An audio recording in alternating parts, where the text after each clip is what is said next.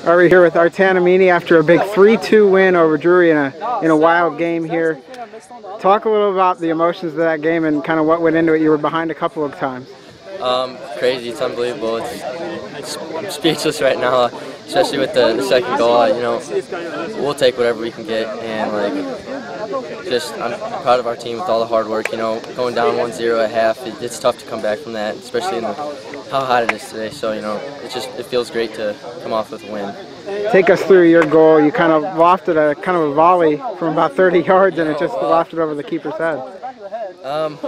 Steve found a great ball through the middle, and I was lucky enough to get a good touch on it, and just prayers up for it, put it on net, it went in, so all right, I was happy about it. A big 3-2 win. Congratulations. Thank you.